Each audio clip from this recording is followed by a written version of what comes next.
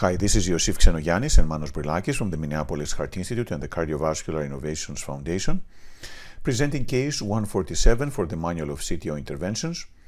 This is a case of Pyrrhic victory, which is a victory that inflicts such a devastating toll on the victor that is essentially the same as defeat. The patient presented with angina despite optimal anti-anginal medications. He had a coronary bypass with lima to LAD and radial graft to obtuse marginal, and had a culprit lesion in the circumflex with two previous failed CTO PCI attempts. And this is the dual injection demonstrating the anatomy. There is an ostial circumflex CTO. The obtuse marginal is filling through the radial graft.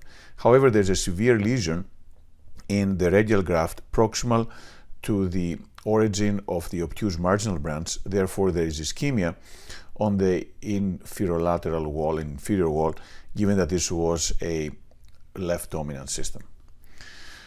So here we have a circumflex CTO with ambiguous proximal cap, length of about 30 millimeters, a bifurcation close to the distal cap, and then there is a radial graft going to the obtuse marginal branch. Our plan was to try first with wire escalation and then retrograde to the radial graft, followed by Antegrade dissection and re-entry. Antegrade wire escalation attempts were unsuccessful. There was heavy calcification into the circumflex, and the guide wires kept on getting into the subintimal space. There was also significant resistance to guide wire advancement. Eventually, the guide wire advanced, but it was clearly in the subintimal space. And after this, we decided to switch to retrograde. We were using an Amplatz 8 French AL1 guide catheter into the radial graft and advanced an Turnpike LP microcatheter down to the distal anastomosis, and then did retrograde wire escalation through the Turnpike LP. There was a clear distal cap and the wire initially went easily more proximal, but then it was a lot of calcification and difficulty delivering, and the whole wire and microcatheter position was lost. We re-engaged the radial graft and used a guide catheter extension through which the microcatheter was advanced. Once again, we were able to cross retrograde track with a Turnpike LP and repeat the retrograde wire escalation. The retrograde wire did go once again in the subintimal space. We inserted an Antegrade guide wire, and now we did have relatively close proximity of Antegrade and retrograde guide wires. However, we did know from previously done CT angiogram that there was significant calcification at this zone, and indeed it was extremely challenging to make progress, and we could not make the Antegrade and retrograde guide wires meet despite trying to do attempts with balloon inflation on multiple occasions. What we decided to try next is Antegrade dissection re-entry into the circumflex. We really didn't worry as much about the obtuse marginal that had a nicely patent radial graft, but we wanted to recanalize the distal circumflex.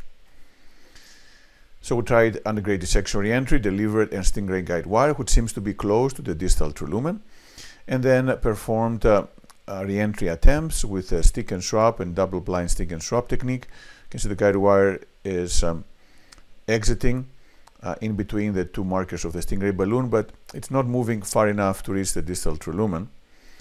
And indeed, injection demonstrated that re-entry had actually failed, and there was some distance between the Stingray balloon and the distal true lumen.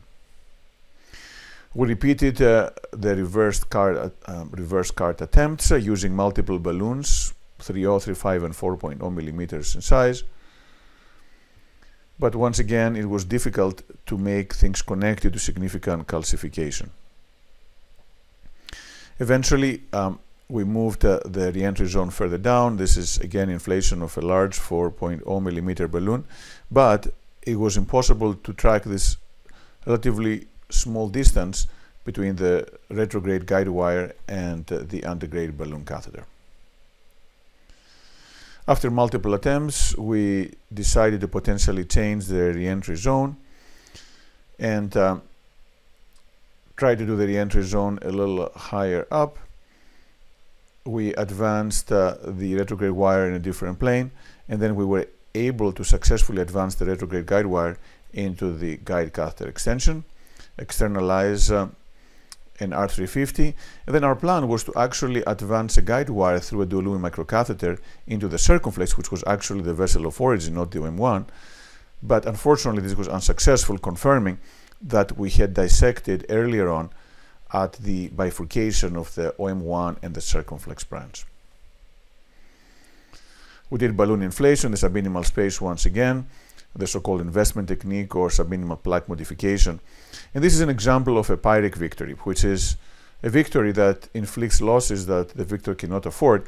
Here we're able to complete our reverse card, but at the cost of dissection, not allowing us to actually enter into the important distal true lumen, which was in the distal circumflex.